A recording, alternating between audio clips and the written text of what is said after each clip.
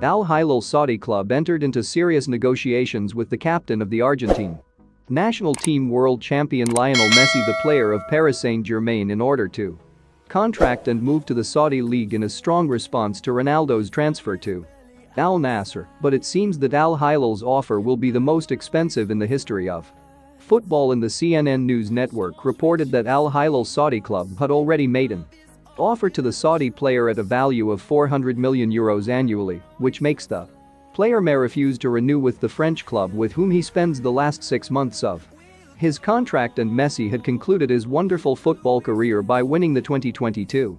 World Cup in Qatar and winning the title absent from Argentina 36 years ago, so that the coming days will witness many reports about the player's future. Al-Nasr succeeded in